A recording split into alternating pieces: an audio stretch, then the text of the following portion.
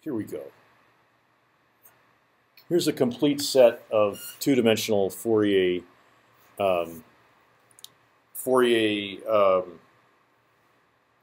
derivative theorems.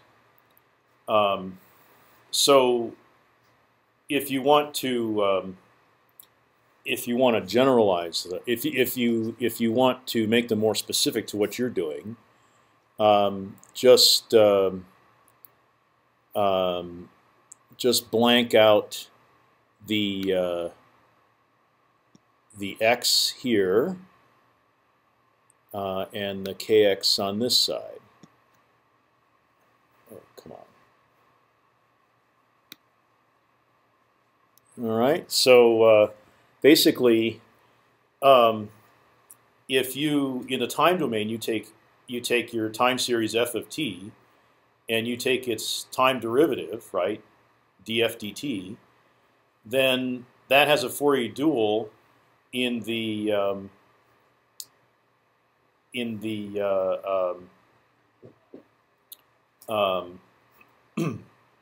that is a Fourier dual in the frequency domain omega of taking that Fourier transform component at that omega and multiplying it by the complex number minus I omega.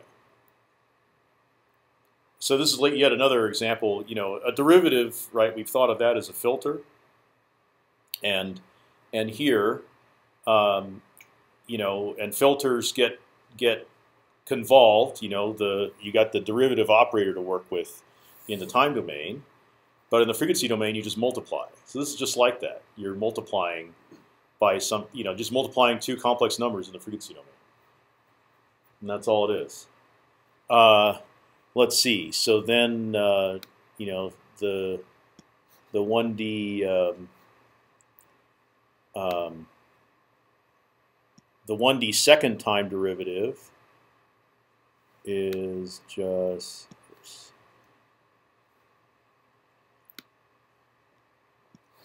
it's just that. So and as you can see, you take minus I omega and you square it. Right? You apply the derivative operator twice, and so you multiply it by minus I omega twice, so it's minus omega squared.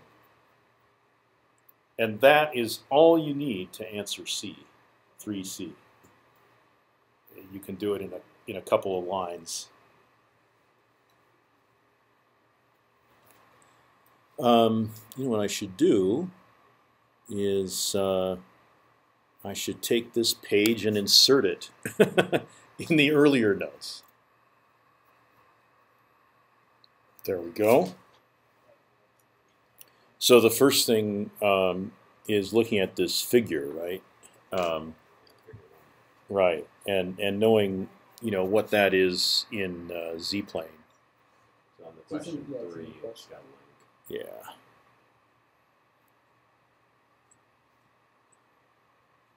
Okay. So this is a pole. Tell me, how many poles are there in this figure? One. Yeah. Why is it? Because it's right on the real axis. Yeah. And it's is it inside or outside the unit circle? Yeah. What's another way you can tell? Can you tell that from the time series, the filter time series on the left? Goes down instead of like blowing up. Yeah, if it was inside the unit circle, it would blow up. Okay, so let's go to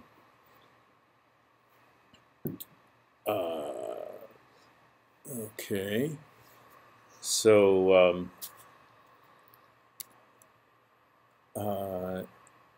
yeah, I think I got one pole in here. And now I've put it on the unit circle, so that's close to what that figure 1 is. If I move it down to and put it right on the unit circle, right, it's a constant, infinite energy, not very realistic, and then it would diverge if I put it below the unit circle, but it's up here, and there's just one pole, right, and I move it slightly off, right, and the shape changes totally because there's two poles, of course, yeah. So all right, So now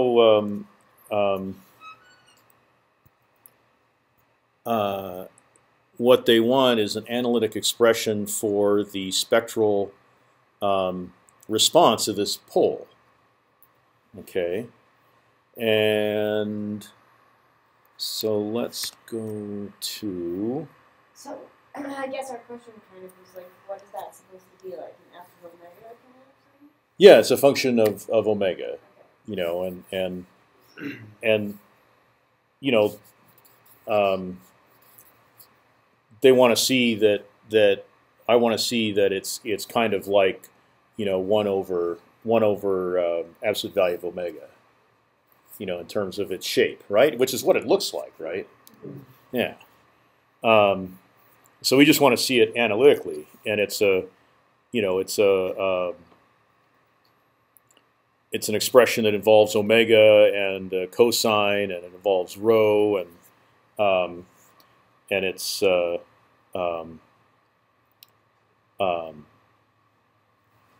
and it's, you know, it gives you the spectrum. So what you have is okay. So let's find. So this is probably later in the notes. You know, it's where I started talking about poles. And here I'm talking about zeros, and then we use this feedback as a way of gently getting ourselves into a pole. All right. So here is an expression using this crazy complex omega 0 for the location of a pole, and there's that spectrum, right? Here's the situation, right?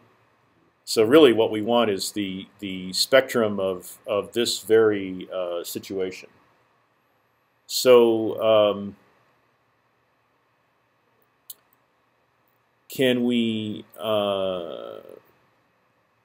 you know, can we write out the z polynomial that is that pole, right? And it's actually up here in the leaky integration discussion. It's the 1 over 1 minus rho z. Yeah. Oh boy, that's exciting. You can see it, right? You know, all kinds of things I could do here.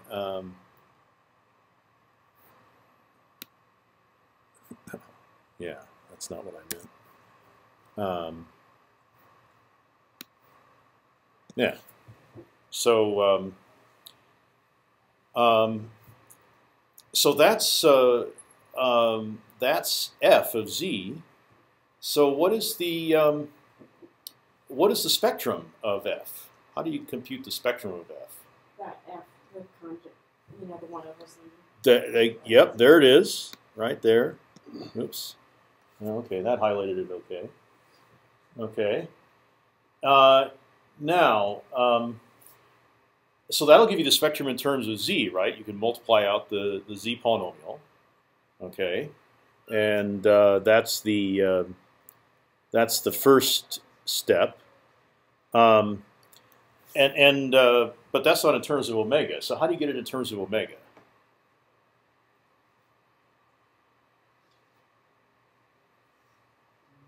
So you'll take the polynomial that's circled in red, and you'll find its complex conjugate, f of 1 over z, right, which is not hard.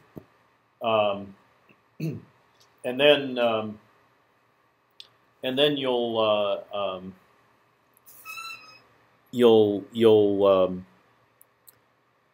multiply that out, and you'll get a rational filter. Okay. There is one trick I want to warn you about. Right. Notice that I'm being a little too tricky here. Okay. Here I plotted S, but what's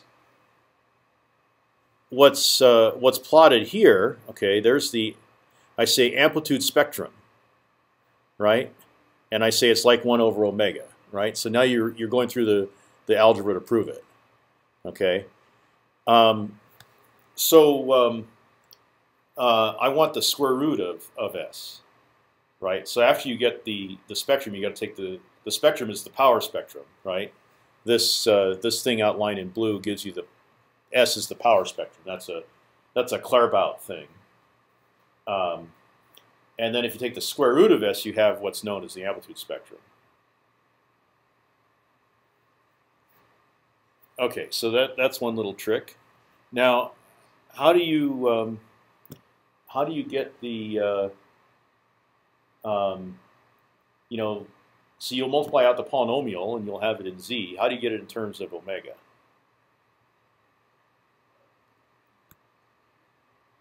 Fourier dual of some sort. Yeah, it's one way to think of it. What about using the omega definition of Z, which is e to the I what? E to the I omega delta t, right? Delta t is 1, so don't worry about that. And then what is, what is the complex number that e to the I omega delta omega is? Exactly.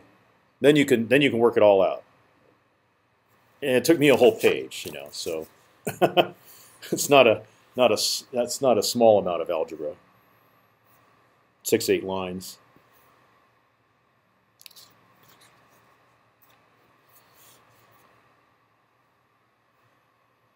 Okay. So then our next question is number 5, and we were wondering if we were, well, this one's about finding poles. Yeah. And I guess what we were confused about was, well, I don't know. Well, like the pole is when it goes to, infinity or whatever, right? It makes it blow, makes the whole thing like unstable, right? Right. So we figured when the denominator went to 0, that would be close. So we found the roots of the denominator. That's right, because the poles are the zeros of the denominator, right? So then. So you got to figure out where does the denominator go to 0? Okay. And so there's right. It's in terms of ZP squared, right? So you basically have a quadratic equation in ZP, okay, which is the pole. So we did that, and we plotted the poles outside the unit circle. But what we're confused about, I guess, is what is the decay time of the filter and its resonant frequency? Sure. Okay. Because we're not sure we talked about that stuff. About how far outside the unit circle is the are the poles? Not very far. Yeah. Really close to. Yeah, you got it. Right. You got it. Yeah. So here, I mean, I would accept any way you decided to, any way that looked reasonable for you to define decay time, and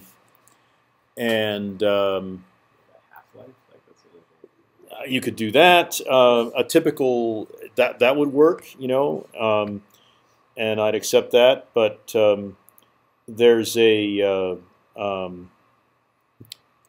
one that Claerbout uses most often is when it falls to 1 over e. The value falls to 1 over e. So let's see. Let me get to the right question here. So this is page 60. Okay, I gotta go back again. Exercise 1.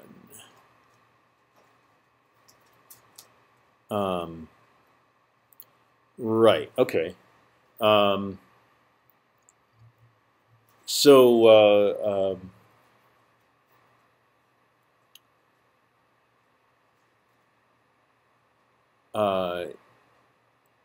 Right. So there's let's see.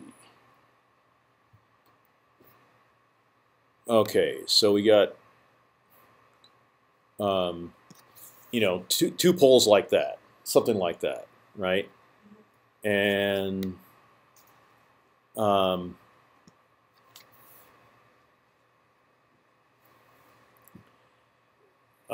there's a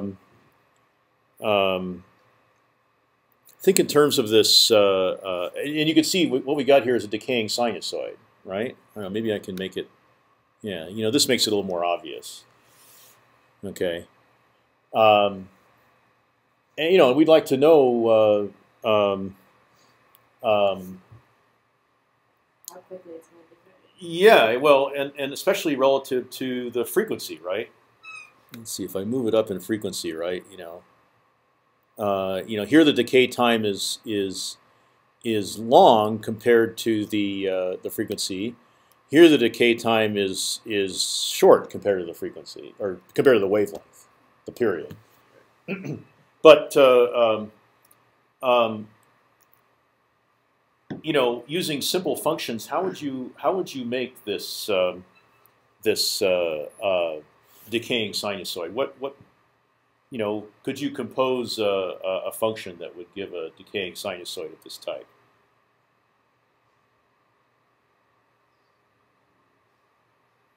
Like the sine times an exponential. Exactly. Okay. So now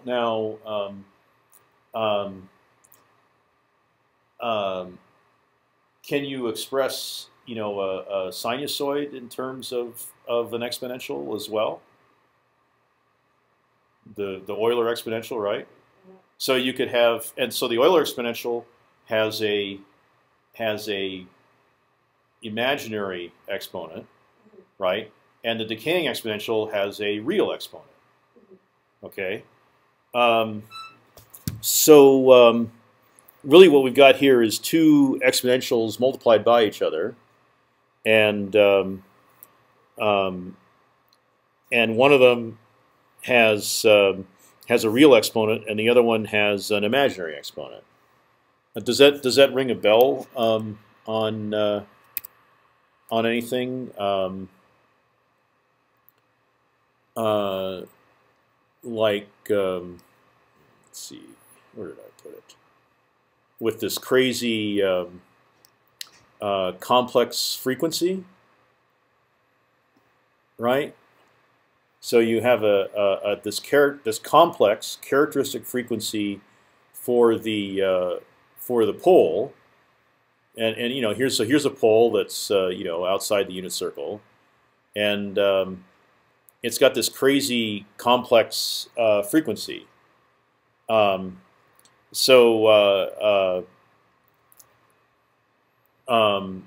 you've got here is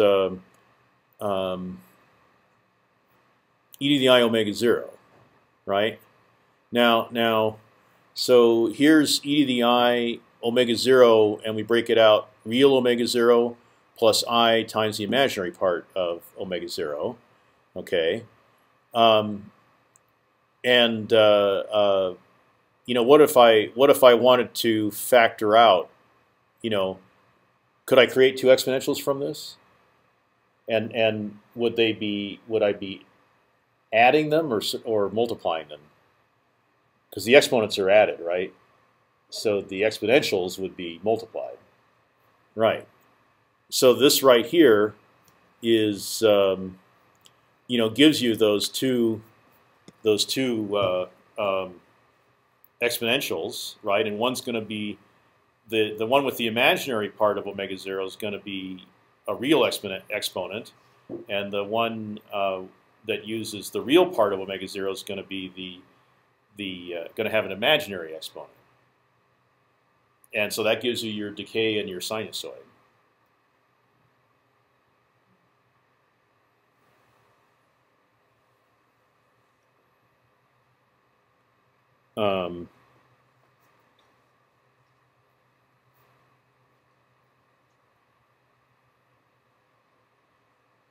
And since delta t is, once you get your decay time, it's actually not going to be in seconds. It's going to be in the number of samples because we're assuming delta t is equal to 1. So you'll be able to express your decay time in terms of a number of samples. Okay, so back to the problem of defining the decay time. You know, half-life would work. You'll get a different answer than Claerbout's answer, but that's okay.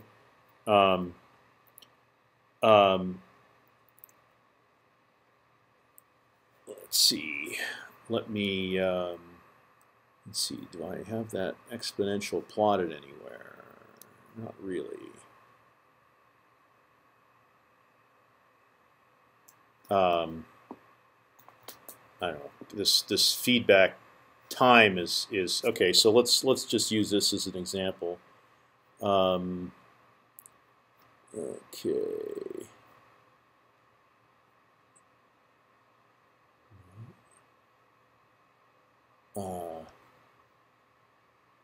Who the heck is that?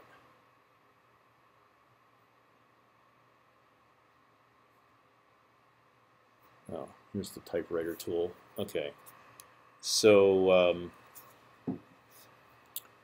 let's see.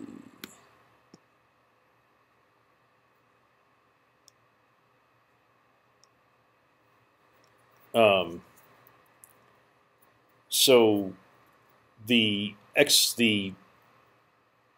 real exponent part of it, the exponential fall off. Let's call that f of t, right? And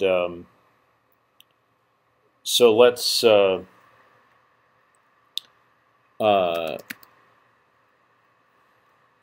define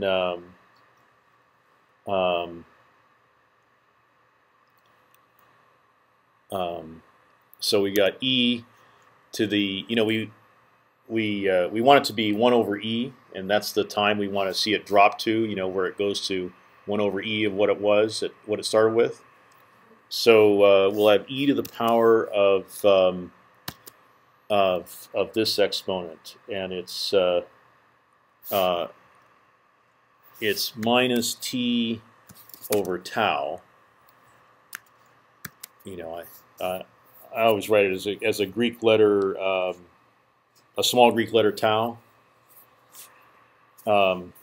So you know, if you solve this for tau, then you get the time. You know, tau is the time for it to fall to 1 over e of what it started at.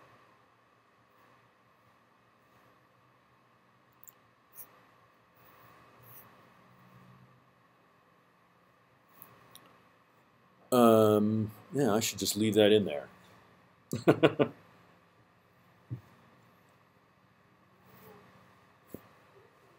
Okay, so we use the other equation to get the frequency. That's what you're talking about? Well, so you know, I'm asking about the decay time, right? Right. So you have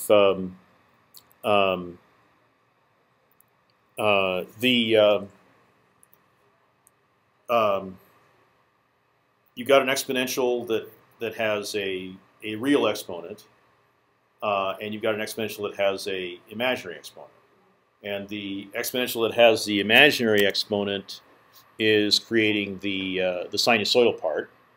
Okay, and so I'm just asking you to look at the exponential that has the real exponent. Okay, so you just pull that out, and so this p here, it has it's at a frequency omega, and it has a rho. Okay, 1 over rho is the distance from the center when it's greater than 1. Okay, so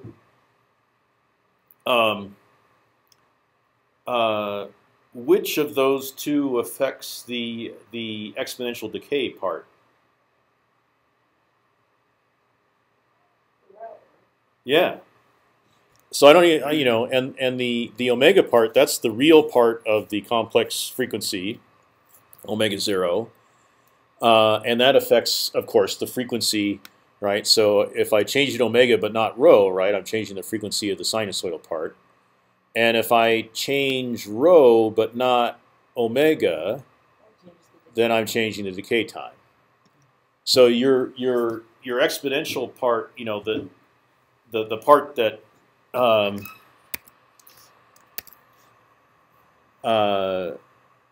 yeah. So here, you know, you got you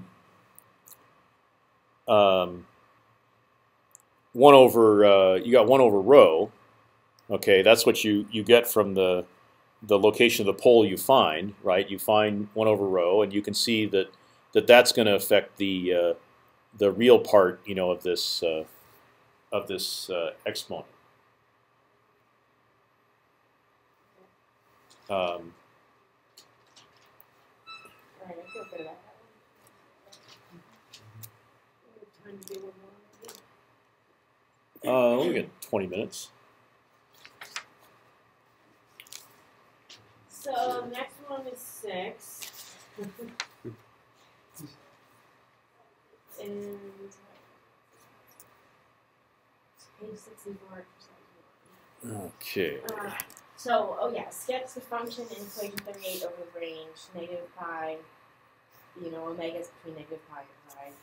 Taking care to distinguish it from figure 9. And okay. Okay, equation 38.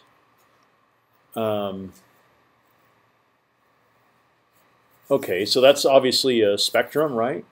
And you know, so they're giving it to you, and your you know, omega is your independent variable, and do they give you? Let's see.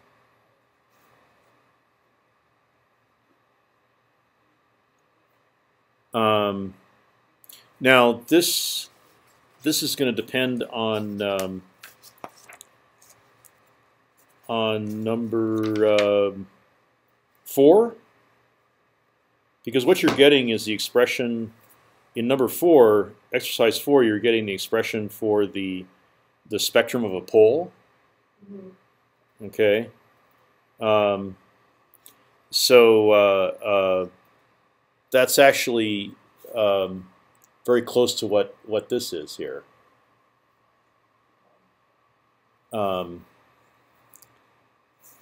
And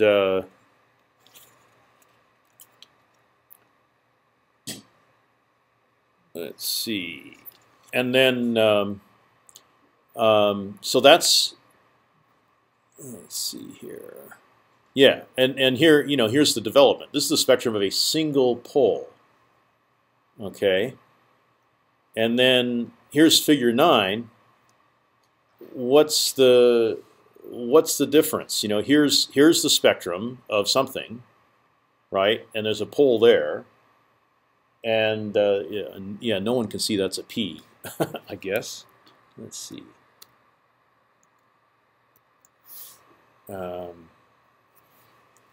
So there's the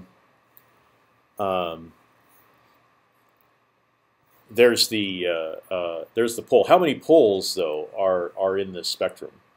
1. Yeah. See, this pole is not on the real axis. In this one. Yeah. In figure 9. Yeah. So here, this is the spectrum of 1 pole, right? Which is that's the development there, right? And here's the spectrum of 2 poles.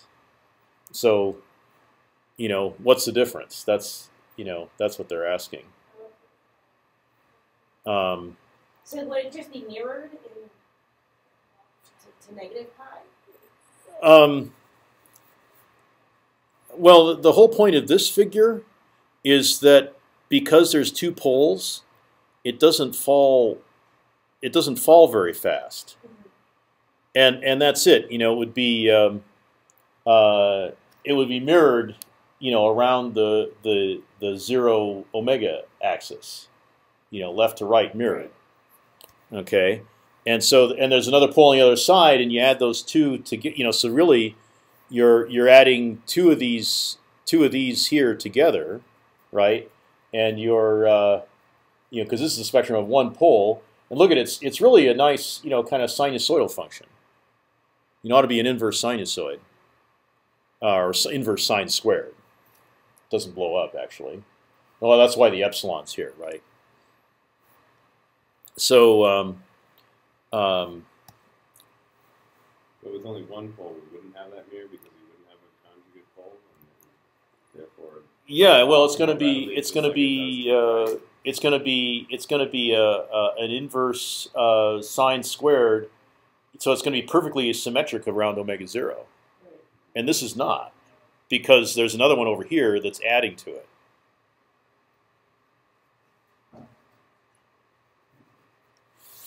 You know, that's really the issue.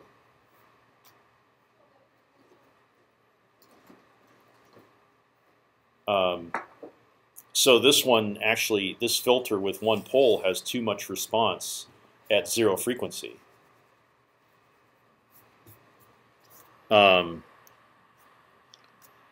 So let's see.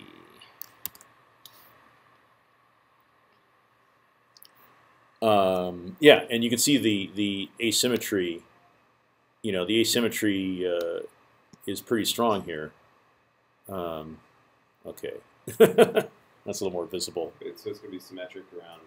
You said omega 0. So this diagram has 2 poles. Yeah. It's symmetric. So the spectrum is symmetric around 0 frequency. Mm-hmm. Okay, you take that equation for one pole, right? Which of course would give you a, you know, if this was just one pole, you'd have a complex filter, which you don't want. But the spectrum of it, which is of course real, is symmetric around omega 0, right? And omega 0 is this, you know, this very small frequency. Wow, yeah, that's really small. Yeah. So is that clear now? Yeah, I think so. So, no, it's not clear to me. I mean, so for there to be one pole, it needs to be on 0, and then it's going to be. So like that? here's what I suggest. You know, in are you guys all MATLAB users, or what do you know? If you want to plot an equation, what do you guys use? Excel, MATLAB, yeah. So you know, take that equation and plot it, and you'll see it's symmetric about this equation here. You'll see it's symmetric about omega 0. And then you know, I mean, just you'll have to set some epsilon. You'll have to set some omega 0, right, to plot it. But you can then you compare it to this plot, right, which is 2 poles, and then you'll understand the difference. And actually, you'll see that this plot is the sum of 2 spectra. You know, and each spectrum is calculated this way. They use the same epsilon, and one is with a positive omega 0, and the other one's with a negative omega 0. You know, between somewhere, but you know, the positive one's somewhere between 0 and pi. The negative one is the same distance from 0 to minus pi. That's all. So you could actually plot the whole thing in MATLAB. And I just don't. I just want you to understand. I don't want to necessarily see the plots, but I want you to be able to explain it. And I have it, you know, in my. It's all words in my solution, so I just want you to be able to explain it. Right. You know, what's symmetric about what and why. Yeah. All right, so we have 5 minutes left. So I'd like to ask about 8.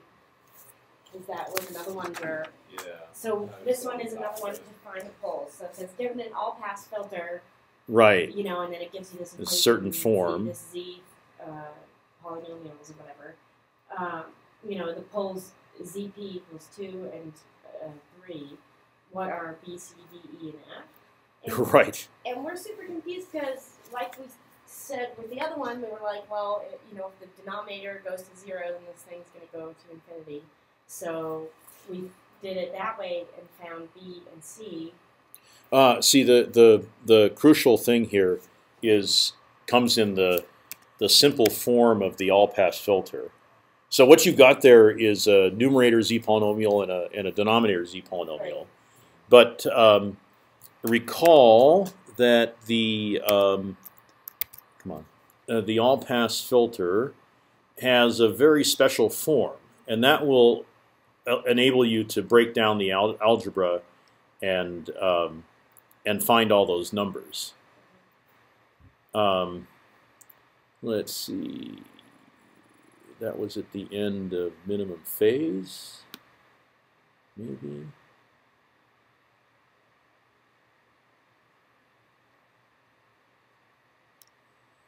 Energy length. This is all the stuff that Michelle Obama was talking. Okay, here's that extra special form for the all-pass filter. And so the first thing is to figure out, you know, how this is f conjugate over f, right?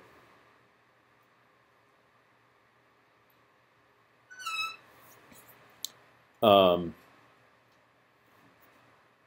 your task is to figure out what is f, right? And then you can get the relation. You know, since the numerator has to be z to the nth power times f conjugate, then that tells you what DEF are.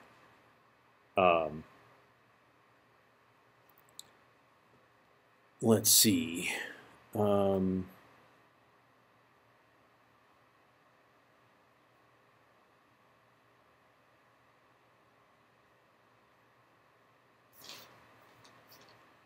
Yeah, so it's really plugging in that that special form of the all-pass filter into the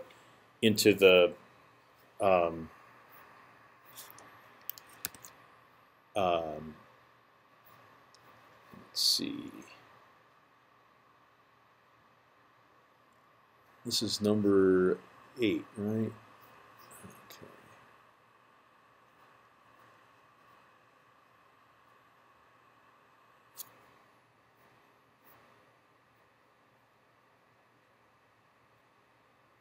Right. So you know you got to see how this corresponds to the special form of the all-pass filter, and then the values of all those things fall out, right? I mean, you couldn't get 5 values without this being a very it's a very special repetitive form. So that's the key. We'll look into it. Okay. So we're going to need more time. I know we told you we'd let you know.